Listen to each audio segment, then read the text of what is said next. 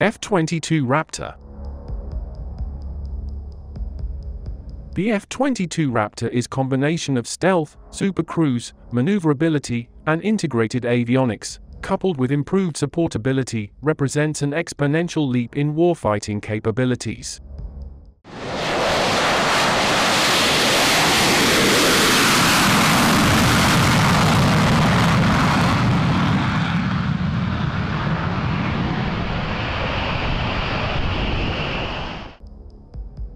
The Raptor performs both air-to-air and air-to-ground missions, allowing full realization of operational concepts vital to the 21st century Air Force.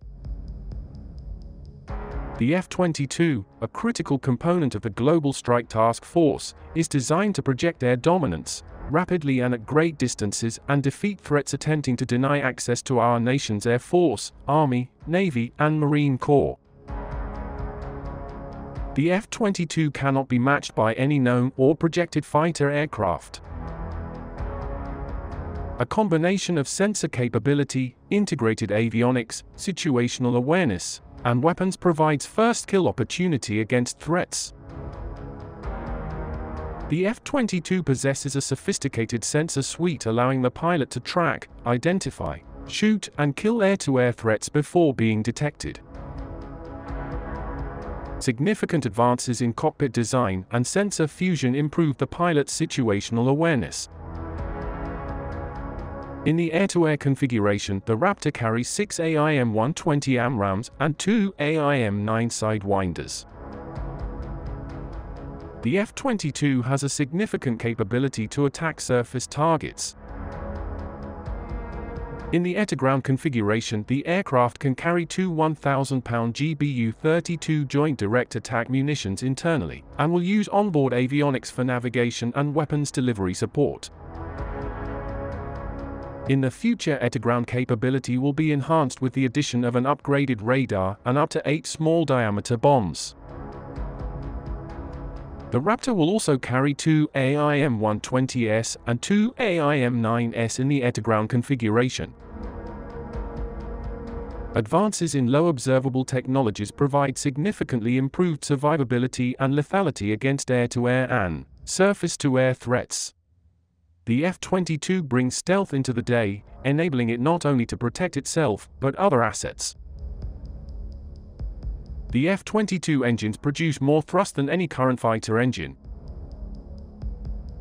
The combination of sleek aerodynamic design and increased thrust allows the F-22 to cruise at supersonic airspeeds, greater than 1.5 Mach, without using afterburner, a characteristic known as supercruise.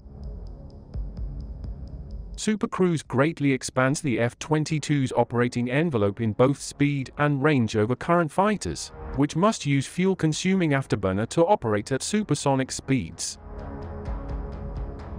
The sophisticated F-22 aero design, advanced flight controls, thrust vectoring, and high thrust-to-weight ratio provide the capability to outmaneuver all current and projected aircraft.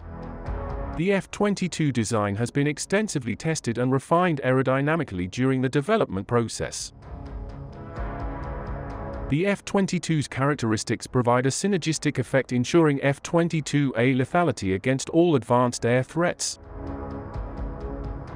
The combination of stealth, integrated avionics, and supercruise drastically shrinks surface-to-air missile engagement envelopes, and minimizes enemy capabilities to track and engage the F-22.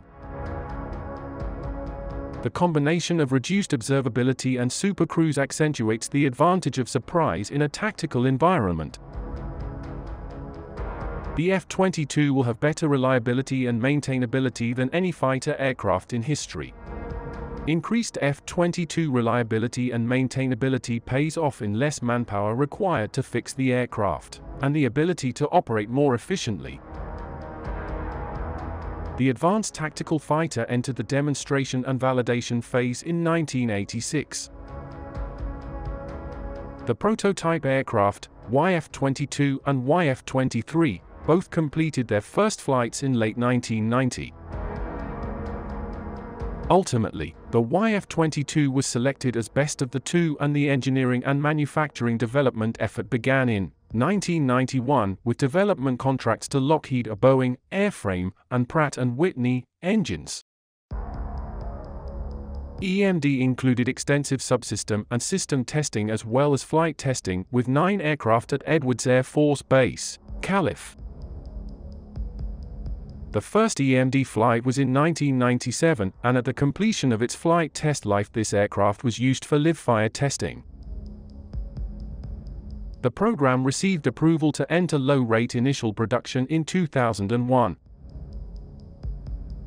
Initial operational and test evaluation by the Air Force Operational Test and Evaluation Center was successfully completed in 2004.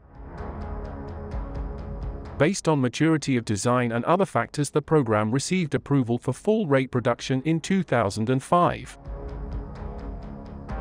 Air Education and Training Command, Air Combat Command, and Pacific Air Forces are the primary Air Force organizations flying the F-22. The aircraft designation was the F-22 for a short time before being renamed F-22A in December 2005. Furthermore, the next generation of Soviet fighters, which were meant to dominate aerial combat, was never developed after the fall of the Soviet Union. In April 2009, the U.S. Department of Defense announced that production of the F-22 would stop at 187 aircraft. The final F-22 was delivered to the Air Force in 2012. Nonetheless, 186 F-22s are in service, only a fourth of what the Pentagon anticipated would require. According to some estimations, more than half of those might be mission-capable.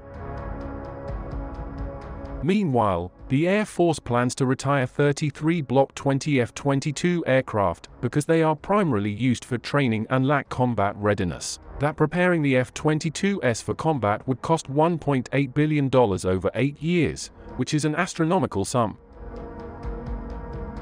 The Raptor fleet will be down to 153 aircraft if all retirements are approved. The Air Force does not plan on retiring any more F-22s until the next generation air dominance program is ready to take its place.